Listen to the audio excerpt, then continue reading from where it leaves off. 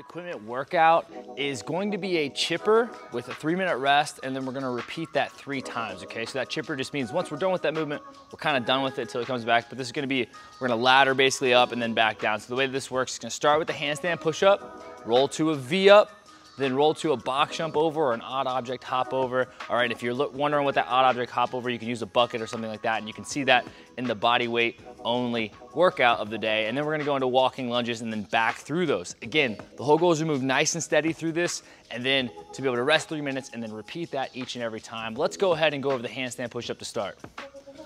So kicking up, driving hard, driving with the legs, and then finishing with that locked out position, locking out the elbows. Again, if you guys want to make this easier, you can raise it up and have a little bit more of an elevated surface to press from. You also could do those pike push-ups that we show in that body weight workout. Now, the next move is going to be the V-up.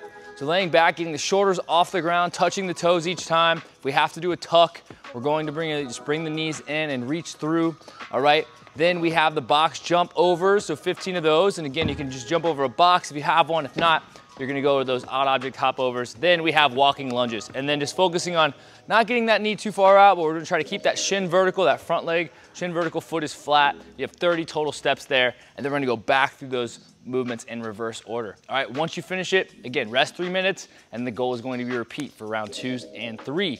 All right, guys, hope you enjoyed. If you have time, get outside today. We'll see you next time. Get after it.